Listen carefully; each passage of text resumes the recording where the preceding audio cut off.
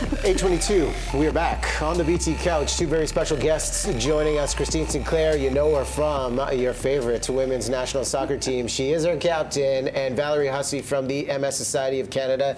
You both are here for a very important cause. And Christine, I was just saying to you during the break, this is a different message outside of soccer and a very personal battle for you. Tell us about the reality that your family has been facing.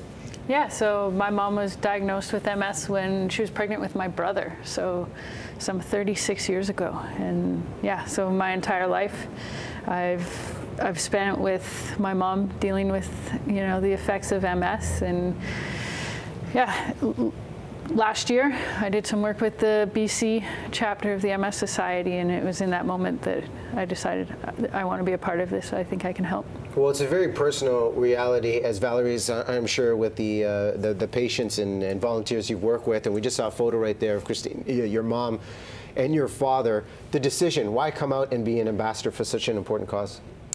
I think I finally came to terms with it and being okay with it. I had to get permission from my mom. She was either going to tell me to zip it or be very supportive, and she said she's never been more proud. So that was a huge relief because I needed her support. But I just felt with where the women's national team is, our status sort of here in Canada, that I think I could help make a difference, and it's something very important to me. Well, the awareness goes way up. And Valerie, for the awareness of MS in Canada, why is this a condition that is so prevalent, and what do we know about the cure and the cause today? Well, we wish we knew more, and the dollars through a campaign like this and the partnership that the MS Society has with A&W will help to answer those questions. We don't know the cause of MS. We do know we call it Canada's disease because we have the highest rate of MS in the world in Canada, and the kind of research that's going on here is extraordinarily high. People come to Canada to do research because it's so well funded, and so we're hoping to break that code and find a cure. That's the goal. That's the reason. What about progress? Millions of dollars being raised, which is fantastic when we see engagement, but what has changed for how patients are treated and helping improve their way of life in reality? A lot. 35, 36 years ago, when Christine's mother was diagnosed, there was nothing. Today, there are, I won't get the number right, but there are more than a dozen disease-modifying therapies that when someone is diagnosed today, they'll be offered. So my son, who at 23 was diagnosed with MS, so when Christine was dreaming of going to the Olympics, my son was receiving a diagnosis of MS. He's now 34, same age as Christine, and you wouldn't know he had MS on a day-to-day basis. He lives his life fully and well, and that's a result of the kind of research that's going on. And the research benefits more than just those therapeutic undertakings toward a cure. It's also, how does lifestyle affect people with MS? How does nutrition? How does exercise? All of that is part of the research agenda, as well as support programs, education through the MS Society. Anyone can find out what they need to know, and that takes lots.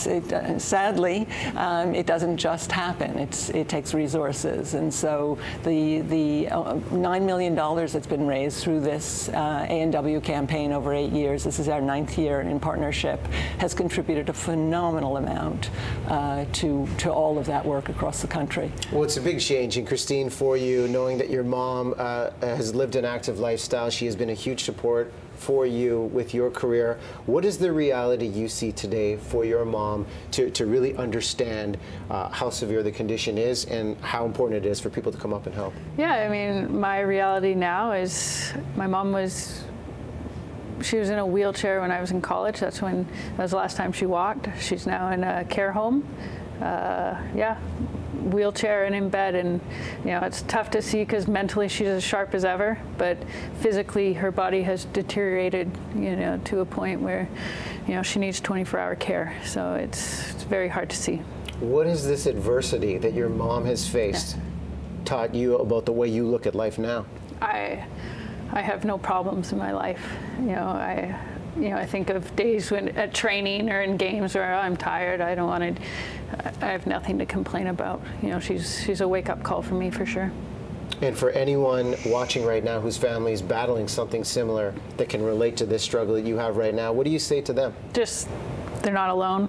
You know, there's thousands of families across Canada, you know, dealing with MS, and they're not alone. And just, yeah, just keep fighting.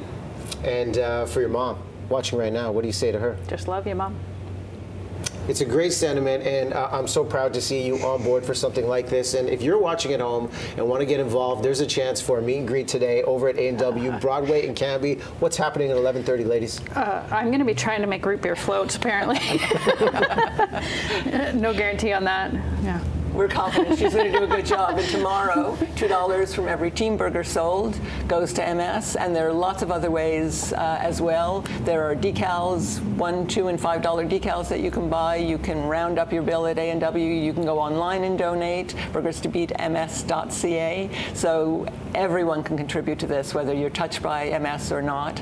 You see what the effect is when you are touched by it. It's impossible to turn your back on it when you're touched by it. It's a great way to get involved. We'll put a hashtag on that too. Burgers to Beat MS. Christine, thank you. Awesome. Thank Valerie, you. thank you for being here and sharing all of this important information.